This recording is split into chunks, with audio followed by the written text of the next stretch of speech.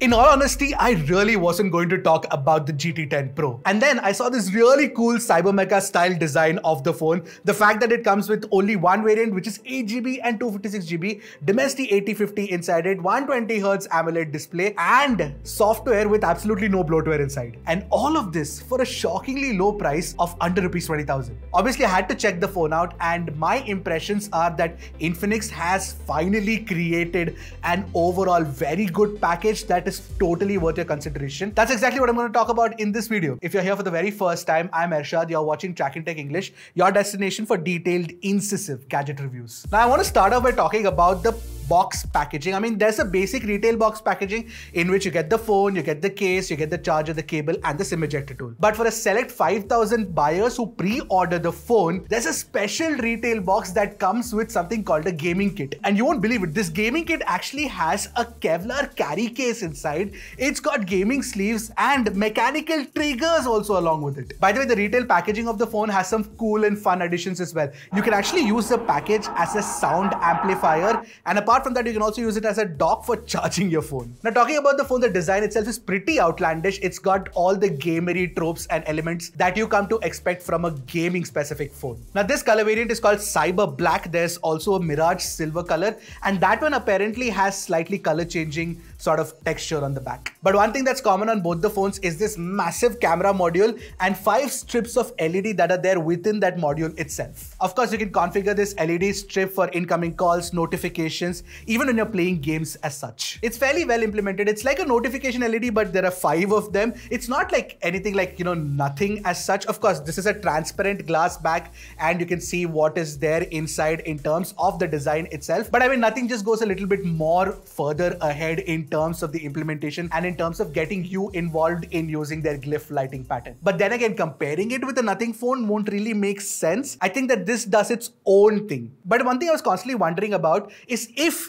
Infinix did go for the glass back and the transparent look, they should have gone for an all RGB design, right? I mean, gamers love it. I'm not a fan of it, but they should have done that. Now, talking about the functional elements apart from the design itself, which is of course outlandish, Infinix has gone all out with what you get with the phone. So of course, you've got a Type-C port at the bottom, you've got a 3.5mm headphone jack, a proper stereo speaker, and a SIM card tray, which is not a hybrid. It's actually a proper dual SIM setup, plus micro SD card support is also available. So yeah, in terms of functionality and in terms of design, Infinix has done a really good job with the GT10 Pro. Frankly, not everything is like fantastic about the phone. If Infinix has given you all the features and made it look good, there is no finesse in the design, primarily because if you look at the symmetry, basically, if you look at the SIM card tray, just take a look at it where it is placed. It's just complete, it's touching the edge. That completely gets my OCD, man. Now, these are the kind of things that sort of take away from the premium experience. But then again, I think that considering the fact that there are functional elements all available out here, a lot of people won't complain about it. Now, as for the in-hand feel, it's a boxy design. Of course, you can see that it's got flat side. It's a plastic side, by the way, and it's 8.1mm thick and about 180 grams in weight. So the in-hand feel is actually very good. You don't even need to use it with a case.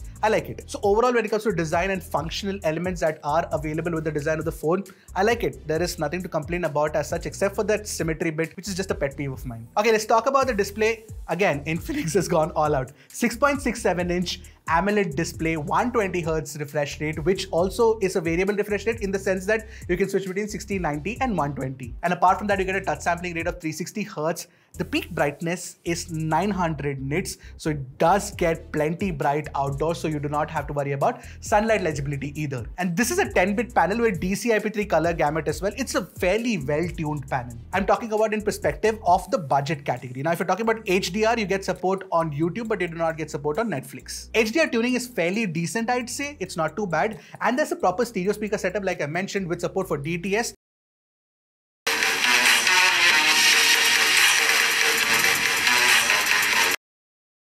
And for a 20,000 rupee phone, the stereo speaker setup doesn't sound too bad. That's not it. The headphone jack has support for high-res audio. And apart from that, this phone has support for high-res wireless audio as well. Basically, there is that certification available by default. So when you're looking at the display and multimedia experience, again, very little to complain. Infinix has gone all out with the phone. Now, a lot of phones in this price category, sometimes even higher, they give you an AMOLED display, but then they'll give you a side-mounted fingerprint scanner. Now that I care about a side-mounted fingerprint scanner, they are pretty fast to unlock, so I don't really have much to complain about. But the Infinix GT10 Pro also has an in-display fingerprint scanner. Not the fastest one out there, but it's there. Oh, and lest I forget, there's also haptic feedback with X-axis linear motors. Not the best, it's good enough, it's not too bad, but then it also enables 4D game vibration, something that is available on many phones that are aiming to be gaming phones. Let's talk about the performance now, and this is a performance-oriented phone, and the phone has a MediaTek Dimensity 8050 chip inside. Honestly, the nomenclature for MediaTek chips right now is just crazy. You had the 8100, you got the 8200, you have the 7200, you have the 8020, you have the 8050, you've got a 7050, you've got a 1080. Man, my maths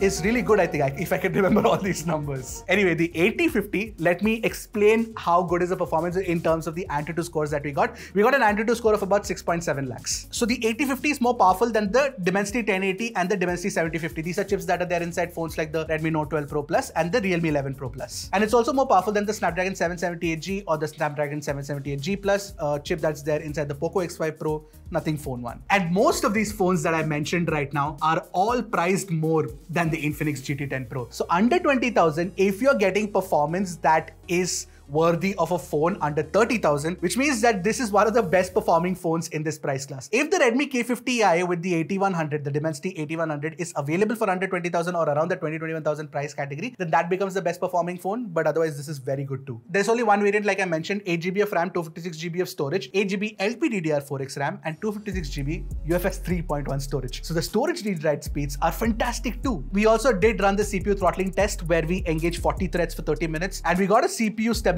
score of about 70%. Obviously, this is not the best. I think it should have been at least 80%, but yeah, this is what you get. Although in the GPU test that we ran with 3D Mark Wildlife's test, we got a GPU stability score of about 97%, which is fantastic. And if you're somebody who likes to play Call of Duty like I do, then you can play the game at very high graphics and max frame rates, and it's genuinely a very good gaming phone even for long gaming sessions. It's been established that the GT10 Pro is a gaming phone, a good gaming phone at that too, but does it have any extra gaming features? If you ask me, yes, it does. And one of the really interesting features that I've seen, also which felt like, why hasn't any other brand done it yet, is the fact that you can actually remap the volume buttons to work as physical triggers when you're playing games. So yeah, so if you actually want to use the volume up button for firing the gun in Call of Duty Mobile or volume down button for jumping or sliding, you can do that too. And it works really well. That apart, you also have specific game modes, and you need to use a game mode for when you're playing games, because then you can switch on the performance mode to extract more juice out of the SoC. Now all that performance, but what about battery? Well, you've got a 5000 mAh battery inside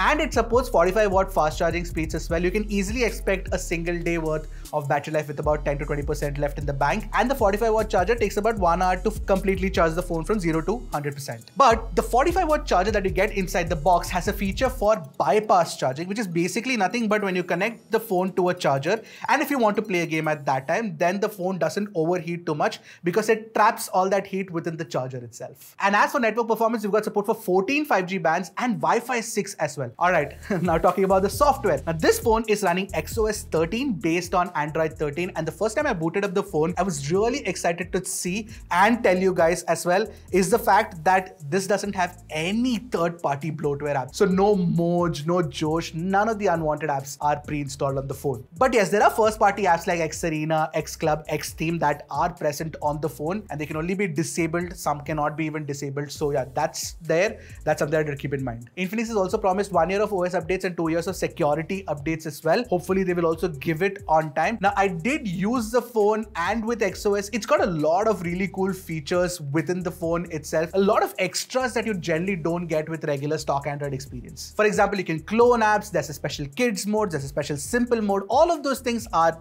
baked within the operating system itself. And what I like about XOS is that it's a pretty lightweight install. So it runs extremely smooth. It runs pretty fast, very well done.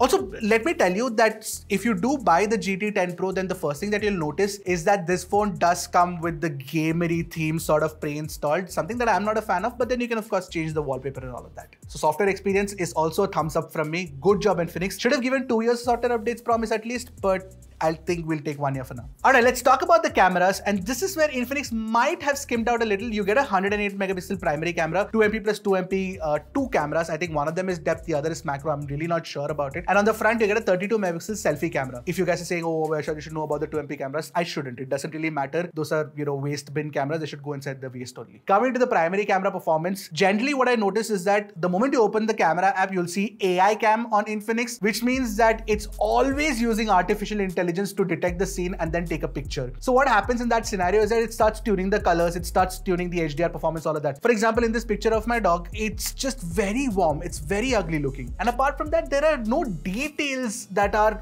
expected from a 108 megapixel camera. But sometimes the camera also impresses with this low light shot inside the theater where it kind of looks good. But again, low light pictures are not very detailed, and generally with respect to skin tones, they're not very accurate, but they're not too bad either. If you're asking about HDR is okay, not too bad, but the portrait experience was very good. In fact, the portrait edge cutout and the depth mapping that is there is pretty well done. In fact, the portrait mapping in selfie camera pictures looks very good too, which brings me to the selfie camera, which is actually a pretty decent selfie camera. I was surprised by the kind of pictures that I got with the Infinix GT10 Pro. And apart from that, you can also shoot 4K 30 FPS videos using the primary camera on the rear and 2K 30 FPS using the front camera. What I'll do is I'll actually put all the pictures inside a Google Drive link and share it in the description below. But overall, camera is probably one area where you shouldn't expect too much from this. That's one area where it's good enough, but not the best. Overall, when you look at the camera experience, it's okay. It's average at best, I'd say. This is where you'd have to make a bit of a compromise. But when you look at the package holistically, and if you look at what Infinix is offering